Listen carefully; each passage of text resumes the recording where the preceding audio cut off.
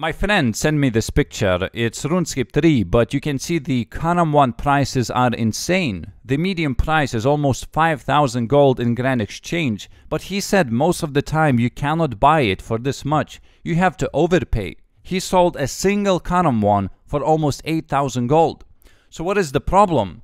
Well, in old school, you can buy them from shops. You buy them in one world, then you hop to another one, and usually that's enough unless people are buying shops, but each world has its own stock. In RuneScape 3, that is not the case. You have a personal shop, however, it's shared between worlds. So whatever you buy in World 2, every other world will be out of stock as well, and it takes 24 hours to restock the shop. So it's pretty much only 10 karambwans per account per 24 hours. It's not a viable method to obtain them.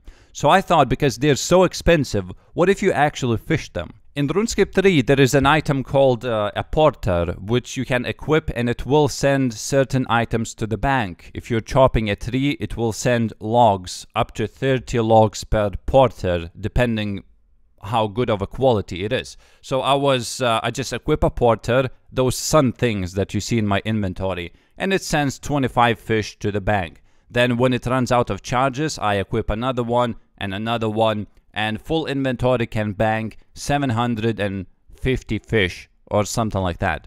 So what I'm catching here are not karambwans, these are bait used to catch them, and they are called karambwanji, and they take very quick to catch. It's like no time. You can see the experience drops are just rolling like it's nothing.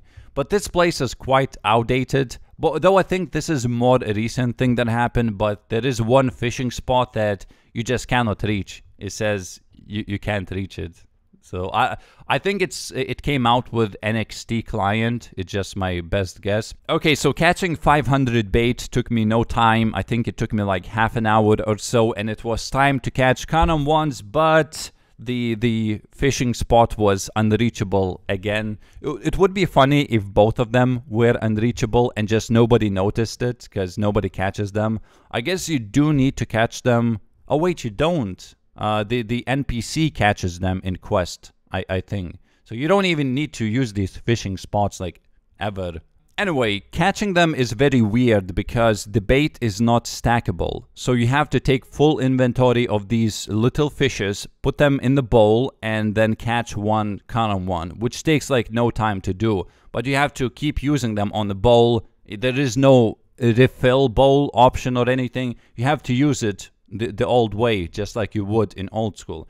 And that's how you catch karambwan. That's pretty much it. You can see you're catching them very fast. And that is how we basically do this. But this fishing spot is different from the rest of the world. It has like a cycle of maybe 4 game ticks. Every 4 game ticks you are allowed to catch one fish. It's like, and what I mean by this, if you predict when the cycle ends, you can catch karambwan instantly on the same game tick.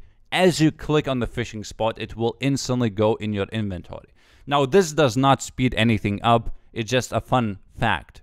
I mean, again, you're only allowed to catch it every 4 game ticks, so it doesn't matter if you're so early to catch it or if you have to do the animation. Okay, so let me try to sell these. Oh, look at this. Look at this item. Do not translate, never seen. 55k, and I got another offer for 200 million. If any of JMods are watching, I would be happy to buy this item. I think it definitely, they added it by mistake. If you search for translate, you will find this. There we go. It's not supposed to be here. I don't know what it does. It's probably some kind of experimental item or something. And this took me maybe 1 hour and 15 minutes or so, and it's gonna be worth 2 million. Like, holy fuck, that's a lot of money. It's not a lot in RuneScape 3. It's really not. But I mean, this is like quite low requirement. You just do the quest and it's like 1.8 mil an hour by just catching them. It's a decent money making method. It's one of the most forgotten ones because everyone just, you know, goes to the shop to buy them. Thank you for watching though. See you around. See ya.